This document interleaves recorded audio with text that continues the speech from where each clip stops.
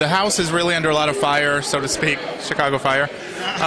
But, you know, how much has Bowden taken this on himself? Like, does he feel responsible for a lot of the drama that's bringing all the heat?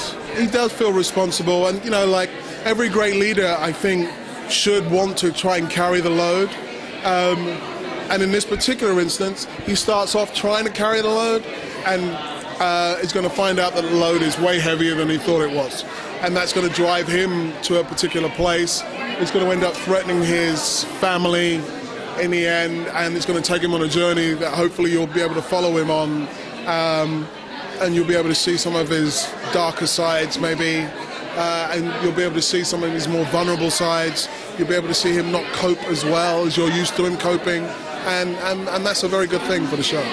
You know, this is year 4, so to be able to peel away the layers to give you the other side, you know, when we were doing it and talking it through with the writers, whenever you saw Bowden at home, you got to see a little bit of who Bowden really was. But you mainly see him at the firehouse, and he's very kept, and he holds a very tight line.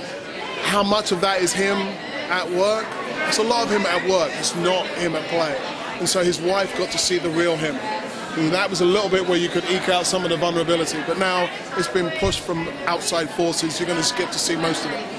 I know as a viewer it's very fluid when you guys pop up on each other's shows. How is it for you? Do you feel that, or do the sets all feel a little different to you? No, there are some kinks. You know, I'm not going to lie and say it's completely smooth. We're working a lot of stuff out. But if it comes across as smooth to you, that's what makes me happy. We're still working that out, and there's going to come a point when it's a well-oiled machine.